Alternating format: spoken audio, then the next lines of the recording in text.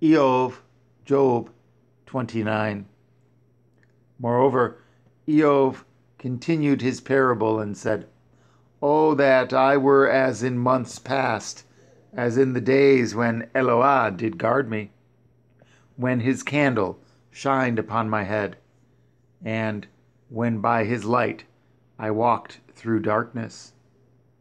As I was in the days of my youth, when the secret of HalleluYAH was upon my tabernacle, when El Shaddai was yet with me, when my children were about me, when I washed my steps with butter, and the rock poured me out rivers of oil, when I went out to the gate through the city, when I prepared my seat in the street.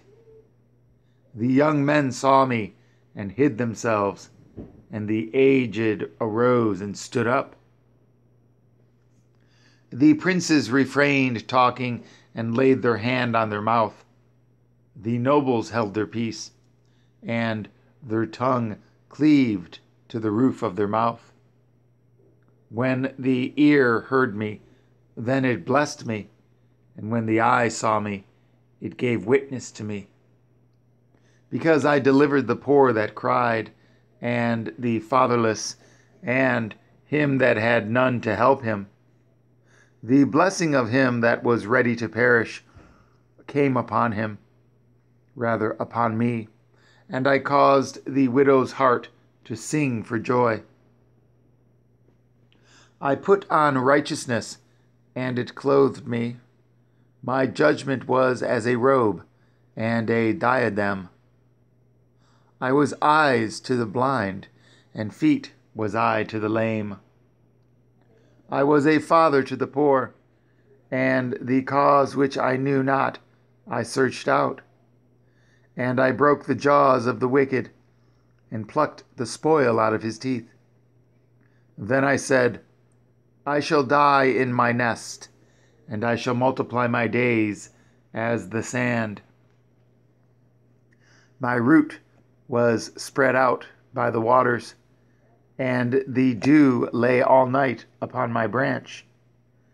My glory was fresh in me, and my bow was renewed in my hand.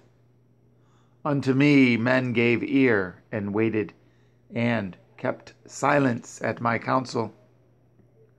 After my words they spoke not again, and my speech dropped upon them. And they waited for me as for the rain, and they opened their mouth wide as for the latter rain. If I laughed on them, they believed it not, and the light of my countenance they cast not down.